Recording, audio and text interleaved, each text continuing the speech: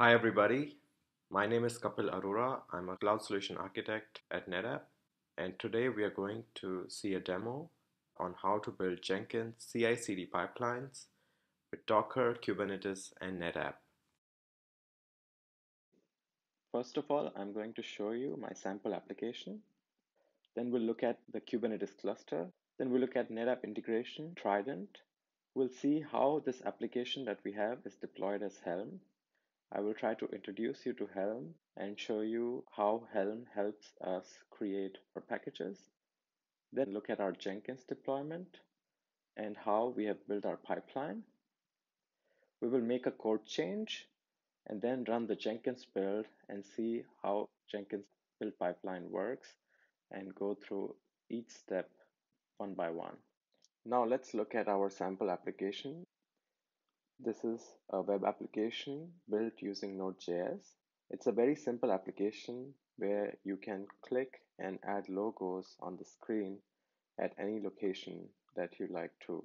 So basically you can make your own designs on your screen using the logos. This is a stateful application wherein the location of these logos is stored in a Redis database. So if I refresh this page or reload it, the design that I made stays and this location of the logos is persisted in a Redis database. Let us look at my Kubernetes cluster now. You can see I have a 4-node Kubernetes cluster with one master.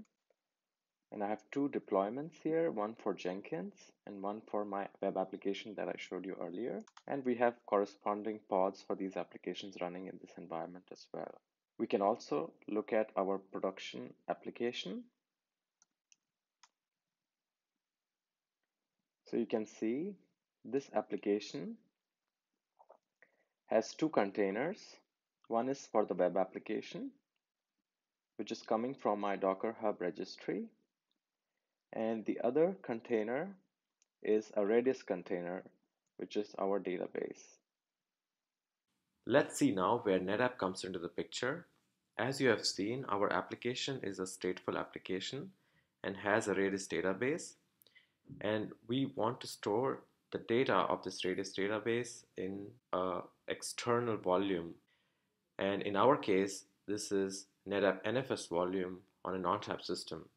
This integration with NetApp systems is made possible using NetApp's integration with Kubernetes called NetApp Trident.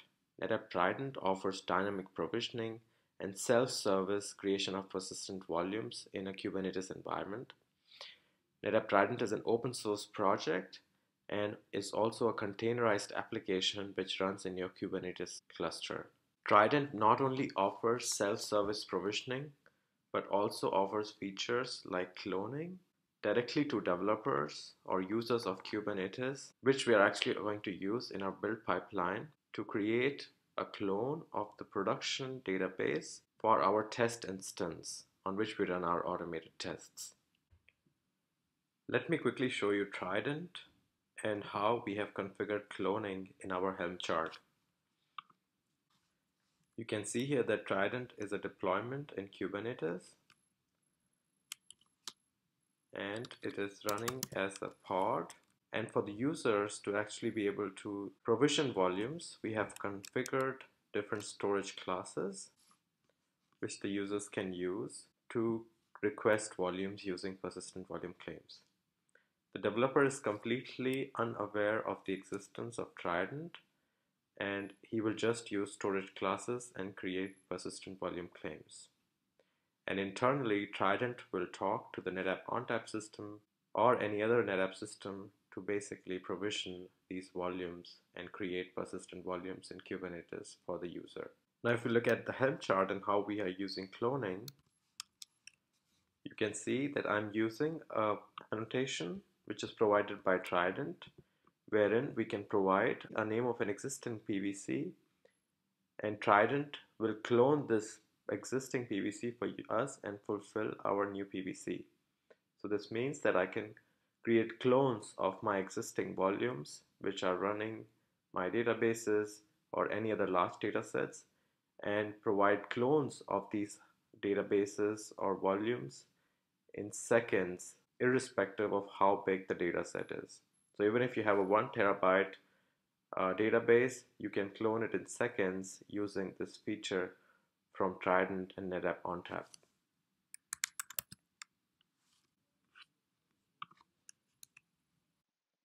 Now, this is where I would like to introduce you to Helm Charts.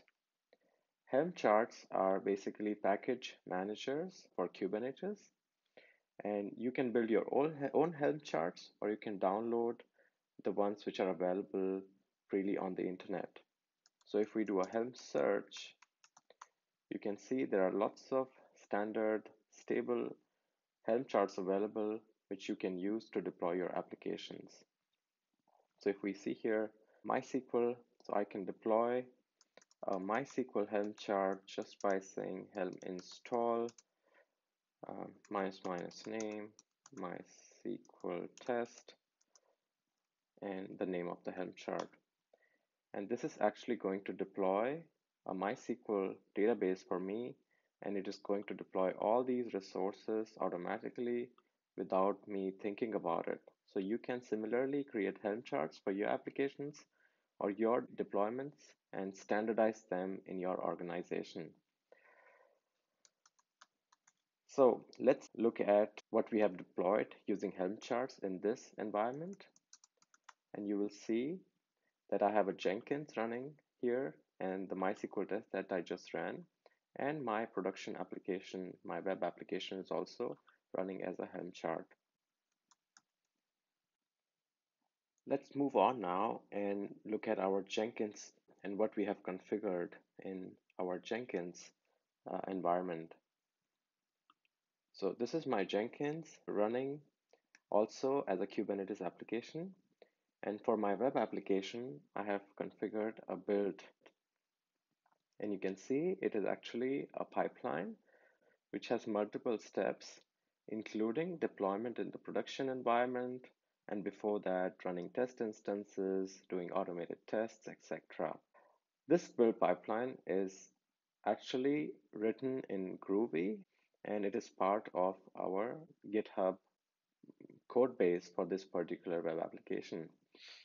And if we come to our web application, we can see we have a Jenkins file here, which is written in Groovy, and it has multiple stages wherein we are doing different operations. For example, we are checking out the code, we are building and pushing the container using Docker build and push commands. We are installing our test instance using a different port. And to deploy this test instance, we are actually using the production database as the clone, which is where the NetApp integration comes in, and our Trident plugin actually helps in enabling that, and which is already part of our Helm chart. You can see we deploy this Helm chart, providing the clone source and a new port, and then we run some automated tests, and then the user has the chance to actually do manual tests and approve or reject this particular build. And in the end, we deploy this particular build in production using kubectl set image command. And at the end, we delete our test instance. Now let's go ahead and actually make a code change in our application. So as you have seen that we have a logo image, which we use for this particular image. And for the change, what I'm going to do right now is actually I'm going to change that image. And instead of the NetApp pub logo, I'm going to use a picture of the NetApp CEO. So this is my style sheet where I have actually provided the image location or the name of the image. And as a developer, for example, I'm going to make this change and just say using NetApp CEO's image instead as the commit message. And now this particular change has been committed. And now if we run the build, we should be able to see the change in our test instance. And if we publish to production, also in our production environment. So let's go back to Jenkins and start a new build for our application. So you can see that the build has already started and a new pipeline has been created. Now we will go through each and every step and look at the logs and see exactly what is happening when our build runs in Jenkins. So let's look at the logs for SCM checkout. So you can see the commit message using NetApp CEO's image instead is seen here. This means that we have pulled the latest code, and we can also see that there is a previous commit after the last build that we did. Now the second step here is to actually create the Docker image. So this is the Docker build logs that we see here. So basically the image is getting built. Then we log in into Docker registry, and we are actually preparing and pushing our image using the Docker push command. So that's basically our Docker build step here. The third step here that we have is to actually install a test instance, which uses the Helm installation of our application on a different port using the production database and with the latest image. And now you can see some tests are being run on our application, and we have the ability to actually run some manual tests, and we have a link here. Now let's actually open our test instance on a new port, and we see that there is a new image. And if we compare it with the production instance, we can see that the logos are placed at the same location as we previously created them. So what this means is that we actually clone the production environment to create test instance using the same database, and the database has been cloned and it's not the same database. So if I make some changes here, you will notice that I don't see the changes on the production side. Right? So there are two instances of the same database, and also if I make changes here, I should not be able to see them here. And I'm actually pretty happy with the changes, and I'm going to go ahead and say yes to the production deployment and complete my build pipeline. So let's see what happened in the production deployment step, and you can see that we changed the image of the production environment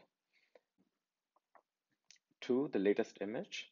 We, at the end of this build pipeline, we actually deleted our Helm test instance that we deployed. Now, if we come back here in our production environment, we see that our changes have been deployed. So this is how we actually completed our build. And if we come back here and try to access our test instance, we should not be able to reach it anymore because the test instance has been deleted. Now let us quickly summarize on what we saw today in this demo. We looked at a stateful web application, and we saw how we used Helm Charts to deploy it, and we learned generally about what Helm Charts offer us in application development environments. We learned that this application has data which is persisted in a Redis database, which in turn sits on a NetApp volume, which is provisioned in a self-service manner by NetApp Trident. We saw how we created a Jenkins CI/CD pipeline using Groovy Jenkins file. And at the end, we also saw how we used cloning as a feature provided by Trident and NetApp to clone this production dataset and run automated tests in our build pipeline. If you are interested to know more about NetApp or NetApp Trident, feel free to join our open source community at netapp.io. Thank you very much for watching.